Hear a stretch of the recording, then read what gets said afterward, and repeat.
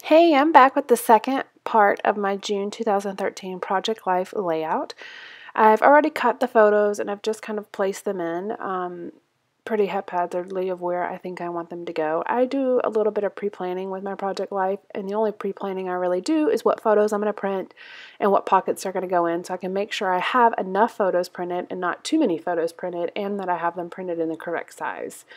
So the top two photos, I'm continuing with my regular style of Project Life, which is where I have white square 4x6 cards in the tops and the bottoms in the 4x6 pockets, and then I will put 3x4 cards with rounded corners in the middle row where the 3x4 pockets are. So I want to start with the top two pockets, and I'm working on them at the same time because they're going to kind of mirror each other rather. These are pictures of my niece and nephew. They were born last, spring of 2013, and this was the first time we had actually got to see them in person. We had seen plenty of photos of them, but this is the first time we'd actually got to see them in person. So I'm scrapbooking these photos. They were both sleeping, but they're so cute. They're Kalia and Khalil. And now they're a lot bigger than this, but I wanted to make sure I captured, our first visit with them, since it was the same weekend of Father's Day when we were down at my in-laws' house. I'm using some pattern paper to back the photos, and I've rounded the corners of the pattern papers where they're beside each other, and then the ones on the outsides will stay squared. I'm going to keep this pretty simple. I'm going to add a little bit of vellum here, and I'm going to use this vellum that's from, I believe it's from Studio Calico. I got it in one of my Studio Calico kits, and I've just kind of used it in pieces here and there. And I'm also going to round the corners of these to match the rounded corners of the pattern paper that they're going to be on top of. And this is where I'm actually going to put their names, the names of the babies.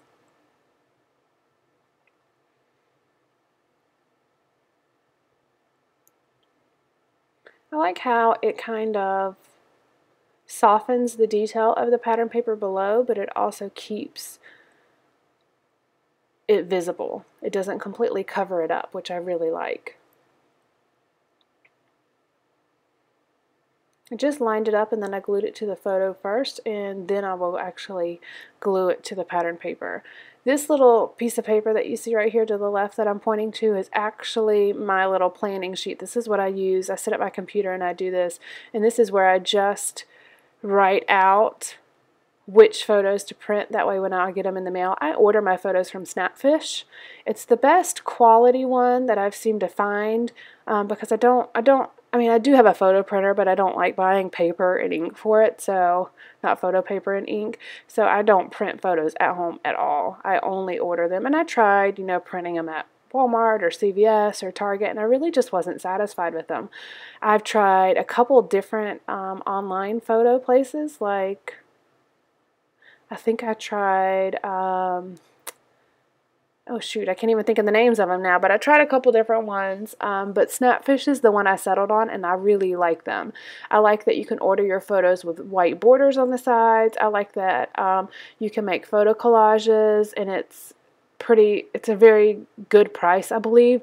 I always get coupons, so I don't think I've ever actually paid full price for any order that I've ever gotten from them. But this is what I do. This is just how I scrapbook, and I order a bunch of photos at once, so I have a whole pile of photos, and when I have time to scrap, I just sit down and I take those photos and I pull out my little planner sheet that you saw there on the left on the notebook paper, and I see what's next on my list to scrapbook. And I may have a pile of 30 photos at any given time, and I pull from those. And then as soon as I start to get low, I'll start ordering more. For instance, I just finished these June pages.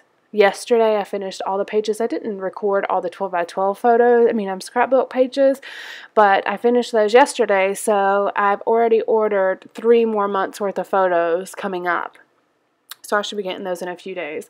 And I just got a coupon in my email yesterday from Snapfish saying that if you order by Monday the 9th, because this is February, if you order by Monday the 9th, this video is going to go up after this, but just to give you an example, if you order by Monday the 9th, you can get free shipping before Friday the 14th. So or sorry, Saturday the 14th. That's when Valentine's Day is. But, so, you know, I always use coupons on it, so it makes it totally worth it. Just, you know, throwing it out there if you're looking for a good place to order photos from. I really like Snapfish. They have really good quality. I've never had any issues with any photos that I've printed, and they're a really good price. I'm just adding a couple finishing touches here to the top. Alright, so those are my top photos. Now I'm going to work on the 3x4 photos on the middle row. And these are all, of course, of the same day, the same time, just different pictures of Kaylin. We were actually out at a fountain that's like a little pond, and a fountain that's in the pond, and they have a band there in the summer on, I believe it's Saturday nights. It's either Friday or Saturday nights. And so we went up there. We walked up there one day, just Kaylin and I, and we watched the band, and I got him some French fries at Shane's. So he's sitting there eating French fries and watching the band. It's just a nice summer evening. I've got my bottom 4x6 cards here out, just kind of laying it all out. It's funny, I pulled out the 3x4 cards to work on those, and I ended up working on the 4x6 cards at the bottom instead.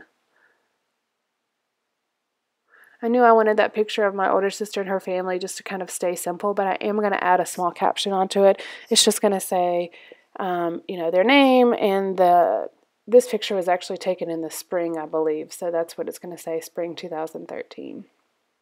I'll just use a Sharpie to do my journaling on cards. I mean, not on cards.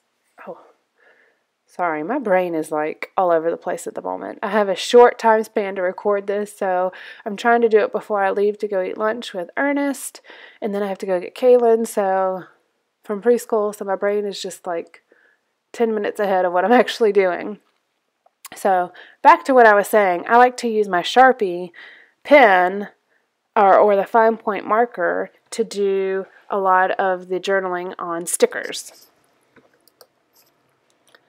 I'm also going to use that Sharpie marker to do journaling on the vellum later as well, just to make sure that it doesn't smear. Haven't had any problems journaling with the Sharpie marker. I know some people are really particular about what type of inks that they use when it comes to journaling, but so far I haven't had any issues. If something ends up happening later, I can always go back and, you know, adjust or change or replace the journaling cards if I have to.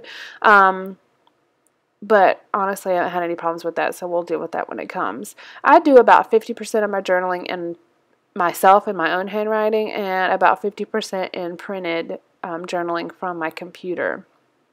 So I kind of have a mixture anyways already in my album. I try to keep it consistent across one page. I don't have printed journaling in one corner and then handwritten journaling in another corner. I either do all handwritten or all printed, but it's usually just consistent across that same page. I'm pulling out a couple different things to use here. I used a stamp to stamp a sunshine. I'm going to put it in the corner of one of these middle photos. And then I'm also going to use different alpha stickers. I'm flipping through here trying to figure out which one I want. So it's going to say fun in the sun, and there's going to be a word on each of the 4 photos. And then I'm going to mat each of these photos on white cardstock to kind of set it off a little bit from the background. I've got a gray polka dot in two of the pockets, and then a green kind of diagonal crisscross pattern on the other 2. So these gray pattern papers are actually from the Michaels loose 12x12 paper whenever you go into the store, so they're pretty thin pattern paper, so I'm actually going to use some paper to back those. And that pile of papers that you see in the top left corner clipped together are just some scrap papers I have. There are ones where I've already cut into the 12x12. The majority of the 12x12 is either gone or it's my favorite paper. So, or there's a third option that I don't like it as much, and so I have it out to try to use it up. I don't like keeping half pieces of paper or less than 3/4 of a paper in my stash, I try to keep those out and use those. And I try to only keep either full sheets or almost full sheets in my stash, just because I find that I don't use them if it's less than that. So I kind of keep a pile of them on my desk, and I try to keep it at a minimum, that I don't keep a ton. If I start having too much, I'll go through it and I'll throw away things. So I even have small scraps, but I just don't want to throw them away. I try to make the most of my stash.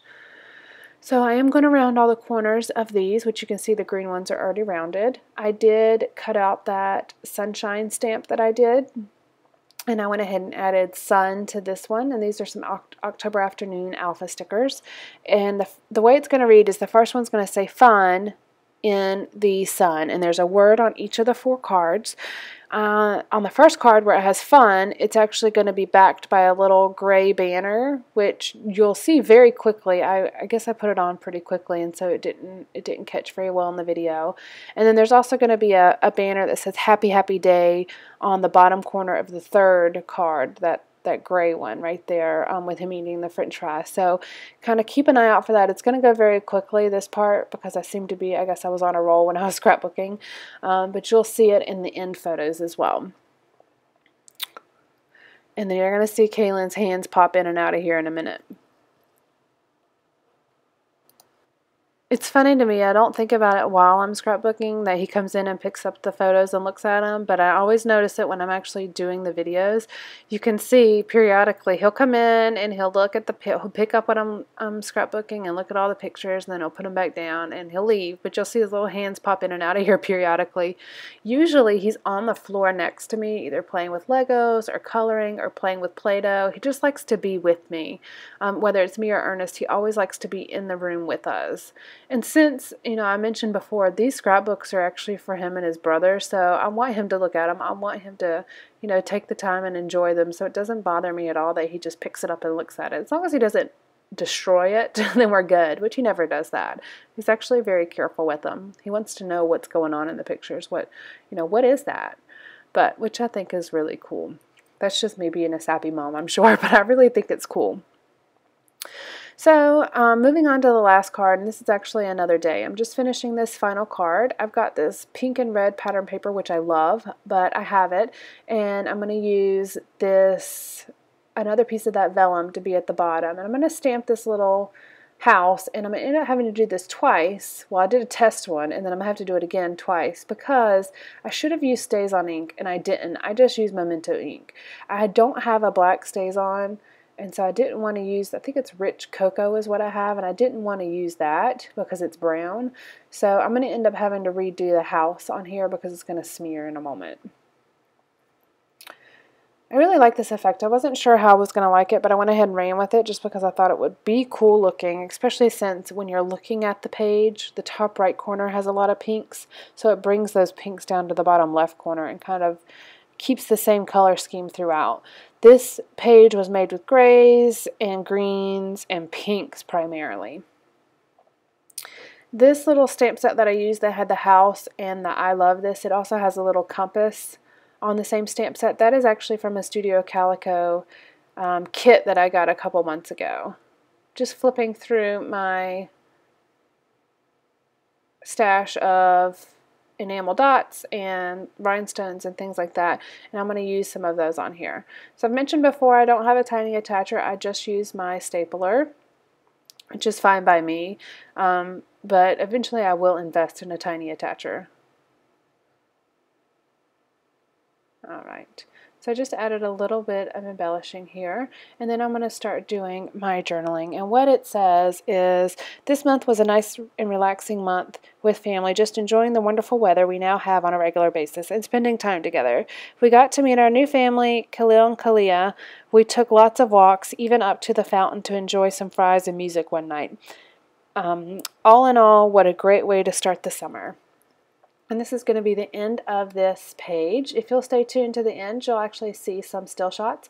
And then I will have a blog post following this video being posted so you can see more still shots if you'd like. I really like how this layout turned out. Like I said, it used A lot of the colors I really like, the grays and the pinks and the greens. I really like those colors. It's hard to scrapbook with pink when you're the only girl in your family and you have a lot of boys, but I like to throw it in there every once in a while where I can. So this is the final card, and here is the final layout. I'm just going to slide it in there. All right, that is it. I'm just going to cover the staples on the back just to make sure that they don't puncture through whatever's going to be on the opposite side, but that will finish out the layout. Thanks. Bye.